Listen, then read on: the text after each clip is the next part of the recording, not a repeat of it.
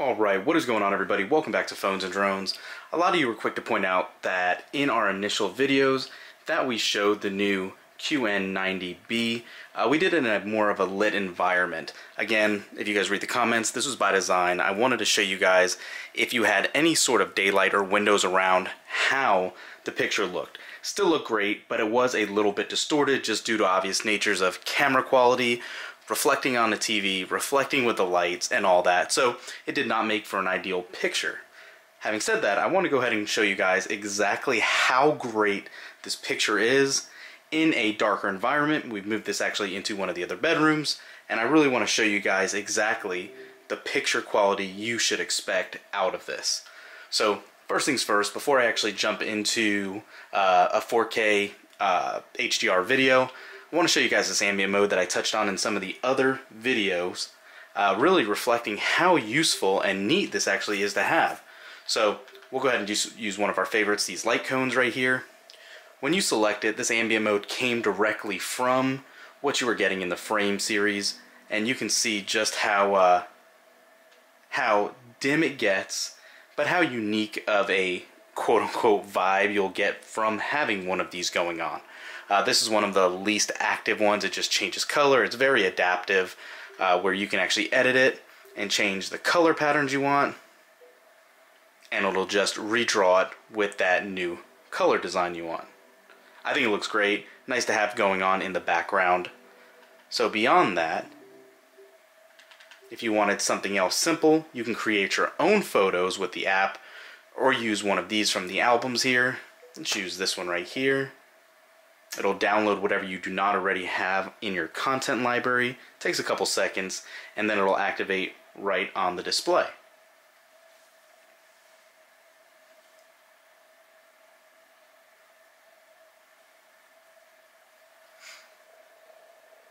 And you can see it took a couple seconds, and it has already set that as we want as our ambient wallpaper.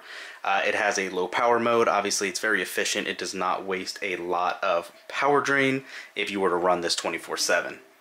Last one I want to show you is again one of those clock widgets and weather widgets that'll actually give you guys a little bit more useful information if you want to utilize one, and it is actually somewhat more customizable in a unique scenario way.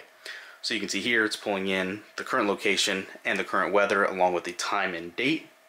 But you can kind of see it gives you a bordered look.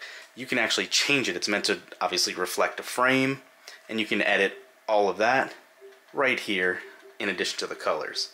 So you can see it says shadow effects, and you can change it to none, the one we have on, to a slimmer frame, and kind of a more shadow slim frame as well.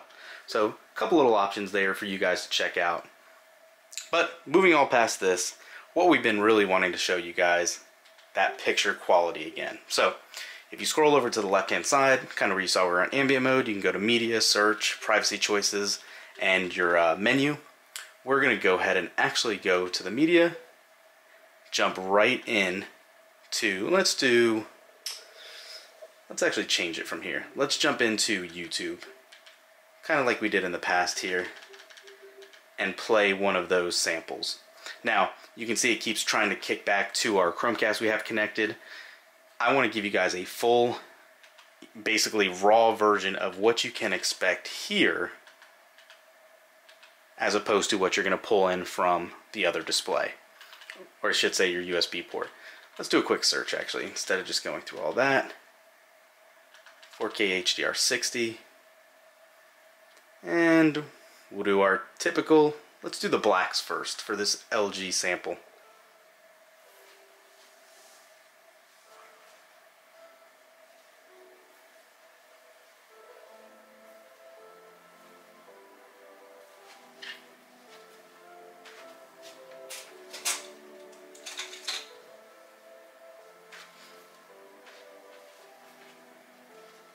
What I want to do, I'm going to shine my flashlight from my phone on the screen, and you can see it really displaces the light pretty well. You can't even really see it on this screen. There you go, you can see it, but it's very minimal. I'm going to turn on a light in the background as well for you to see it now.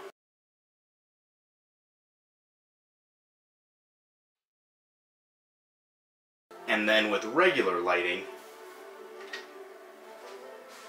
how well that picture quality still works.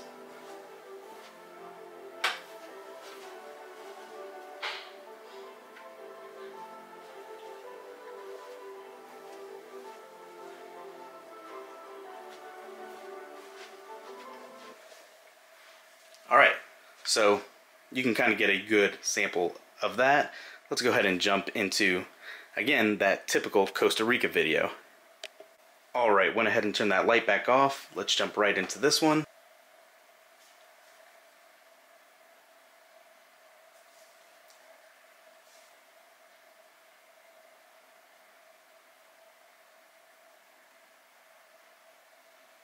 Again, you can see how punchy, bright, and vivid all these colors are. It really is a marvel to see. It's unfortunate, obviously, a camera's not going to be able to capture how well this HDR content really looks, just because of obviously being filtered through this lens instead of your direct eye perception. But one thing I hope you guys notice, and I'm going to go to another dark setting now too, that bloom is neglectable. There is literally not any bleeding I can see, no extra blooming, and it's a huge improvement over past generations. Look at the darks, look at the individual hair in the background, look at the chest piece. There is literally nothing. This is a huge improvement as well.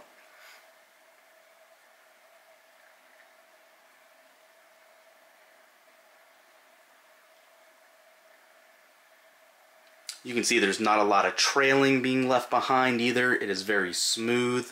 The refresh rate is definitely working. I don't see any judders or lag. It's been a pleasure to view, like I said in my prior 48-hour video. It stands true to this point in time. A lot of you guys were also now asking about how well gaming worked. Stay tuned. We're in the process of actually moving our Xbox Series X up here to really give you guys a better look at that as well. So we're going to be doing that. We're going to see if we can pull in over 140 Hertz from that, see what kind of variable refresh rate or VRR we get out of that. But for now, I wanted you guys to see exactly what this looked like in ideal conditions, obviously in a pitch black bedroom. Aside from this, and aside from the gaming modes, guys, let me know, what else do you want to see in a future video?